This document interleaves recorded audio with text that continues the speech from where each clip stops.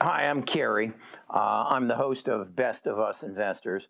I'm a long-term investor. My biggest holdings are what I call my big six, and that's Apple, Amazon, Google, Microsoft, Facebook, and Tesla. That represents 50% of my portfolio because I'm investing for the long term. I don't need this money today. It's something in the future. So I'm okay with that.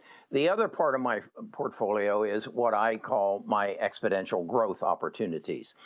I operate on the premise that the stock market for the long term reacts to events. By events, I mean the first event that happened in my lifetime was World War II. The biggest event up until recently in my lifetime, I guess, would be World War II, but then the digital revolution, and that brought us the social media revolution, the e-commerce revolution, and it changed the way we live. I believe the coronavirus is going to change the way we live, basically in two categories, two elements, and that is our healthcare system and our supply chain. We have broken both of them. Otherwise, if our healthcare system had been working up to par, we would have recognized this virus before it took hold and created the havoc that it is. That's another issue. The other issue was it brought to the forefront that we had gotten out of the manufacturing business. We made a decision back in the early 90s, late 80s, that we didn't want to pay high prices for everything and employ Americans. We wanted cheap prices and employ Asians. And that was a conscious decision that our world made. And so furniture's not made here, clothing's not made here, few automobiles are made here, few semiconductors are not made here. Everything's made in Asia. And that was kind of okay until we said, wait a second, this is a national security issue. We need to bring manufacturing back. Well, again, the reason it went away was labor. But there are two things that are now on the forefront that make it possible to bring manufacturing back to the United States. And so that's the other area I'm investing in, and that's 3D printing, and the other possibility is robotics. So that's what I want to talk about today. I want to review the stocks that I've bought, and some of you who have followed me may have bought, and give you my perspective on them now, and let's just do an update. First of all, if this is helpful to you, subscribe, give me a like, that's the thumbs up, and ring the bell. This helps my algorithm, helps Google determine that, hey, people like Kerry's videos, and we need to put them in front of more people that may benefit from his experience. So I'll be right back. Just got to share with you, I'm not your financial advisor. Best of Us Investors presents Kerry Griegmeyer.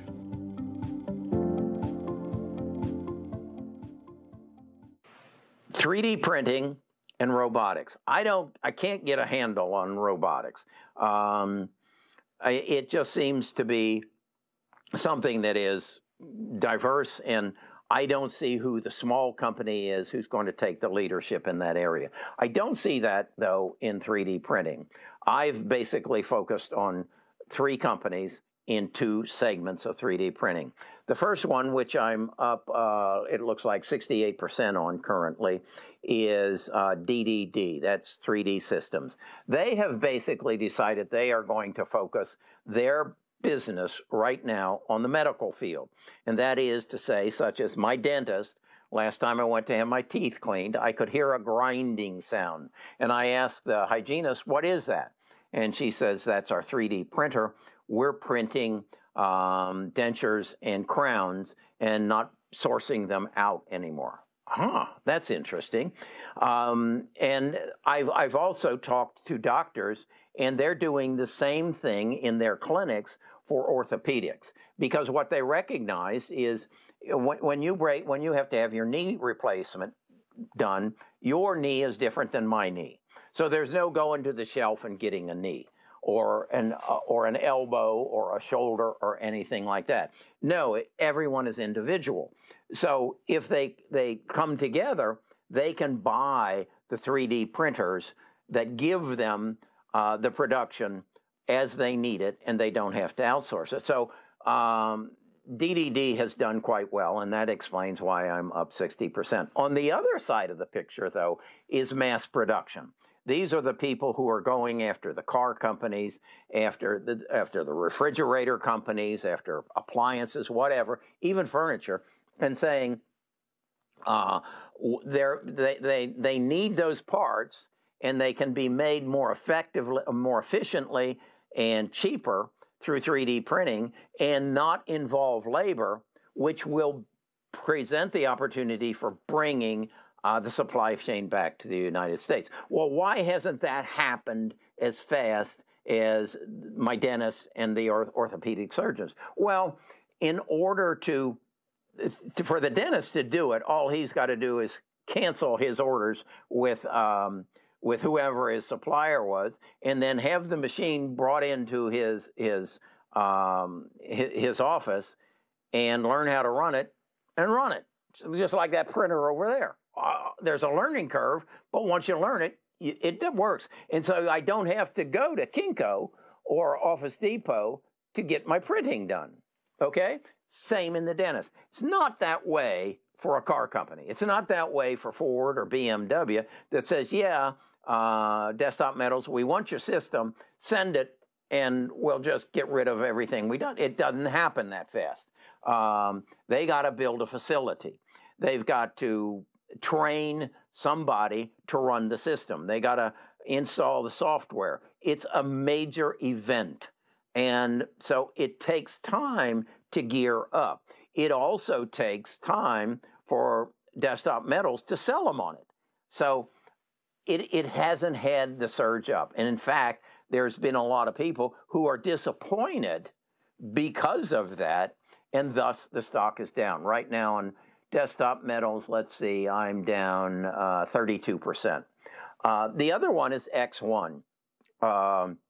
And in fact, it was announced recently that Desktop Metals and X1 are going to merge and become one, and become the dominant force in mass production of 3D metals. So I'm comfortable owning that. What I then wanted to do was share with you how I appease myself, okay?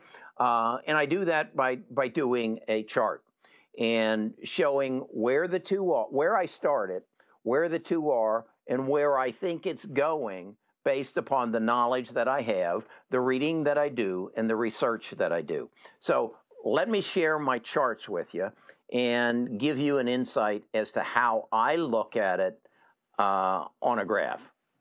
This is my full disclosure, if you will, chart on my 3D printing stocks. There are three of them, 3D Systems, Desktop Metals, and X1. I actually bought them all about the same time, around January the 4th, I believe it was, of 2021. I was convinced, as I've said earlier, that our blockchain being broken, that 3D printing was going to be a major contributor in bringing manufacturing back to the United States, and almost a necessity. So I dumped in all three, not really having a knowledge of how to distinguish one from the other, but I've come to learn that DD Systems is more in the medical field, and X1 and Desktop are in the mass production. Both of them have eyes on the automobile industry, and in fact, Desktop Metals and X1 are merging somewhere in the near future. Now you can see as if all I had bought of DDD was on the 1st of January, I would be up 176%. But I actually bought more of it as it was going up, and thus my net gain at this point is 66%. I did the same thing with X1 and Desktop Metals. I'm down 34% on Desktop Metals. I'm up 6% on X1. So that brings us up to date. What about the future?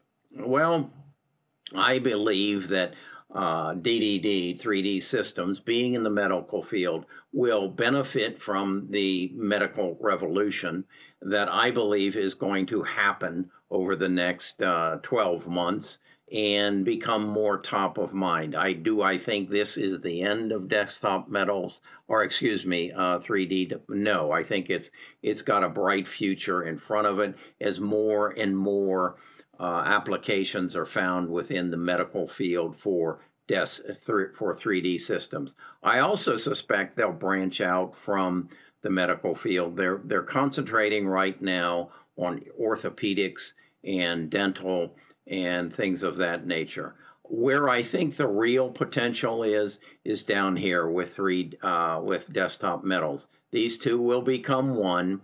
I think over the next year they will basically come back to where I'll be close to even or maybe up. Well, I guess it would be, this would put me up about 32%, or in other words, make up my loss plus gain 34%. I then think into the future, and this is not accurate at 23. I just at January of 23. I think the future of this will skyrocket as our manufacturing systems, and this will take time. This will take time, but I believe this is the real potential in 3D printing as we make it a part of our manufacturing system. I think it's evident that we're going to make robotics a part of our manufacturing industry, and I think 3D printing, as they expand their uses, and as I say, desktop metals and X1 are in the mass production. So that's where I am on these 3D printing stocks and where I think it's going. Again, I invest in the future. I don't get hung up on what exactly is happening today, but I do look to the future, and I believe I have a very bright future in 3D printing. Okay, I'm doing this more and more with all the stocks that I own. As I said, I did a video just recently on my retirement channel about how a 15-year-old can create a plan and to become a millionaire when they're 50 and retire early, but he has to have the goal, and then he has to have a plan, and then he has to have a way to chart that plan to see if he's staying on course or deal with any situations that present themselves. And that's what these charts do for me. What I also do, and I'll share with you at some later time, is I transfer these numbers to an Excel spreadsheet. So numerically, I can project out as well, that if this happens, this is what I project will happen. And on a regular basis, roughly monthly, I can go to it and say, okay, this is what's changed. And this is how the picture has changed accordingly. That gives me more than just a YouTuber to give me confidence that I'm on the right channel. And so that's how I run my portfolio. Again, I want to reemphasize that 50% of what I have is in the big six. These 3D printing probably represents about 5 to 6% of my portfolio, and the other area that biotech runs probably about 15%. So that's how I kind of run, and then everything else is just kind of auxiliary. That's how I run my portfolio, and why I'm comfortable being down 32.46 as we speak on desktop metals. I hope that helps you. That's my objective, is to share my knowledge, share my experience. I'm a retired financial advisor. I sold one of the largest Ameriprise franchises back in '05. And for reasons we can talk about later, it's real important to me that I help other people make good investment decisions, understand how to keep more of what you make by understanding our tax code. I do a lot of that over on my other channel, Best of Us in Retirement, and then building family wealth. I just believe that if the government says that Nita and I can pass on $24 million without any estate taxes attached to it, why not set that as a goal and work on a daily basis to make it happen? Okay, again, I'm Kerry Grinkmeyer. This is Best of Us Investors. You want to learn more about us, go to bestofusinvestors.com, and we'll be talking to you again probably tomorrow.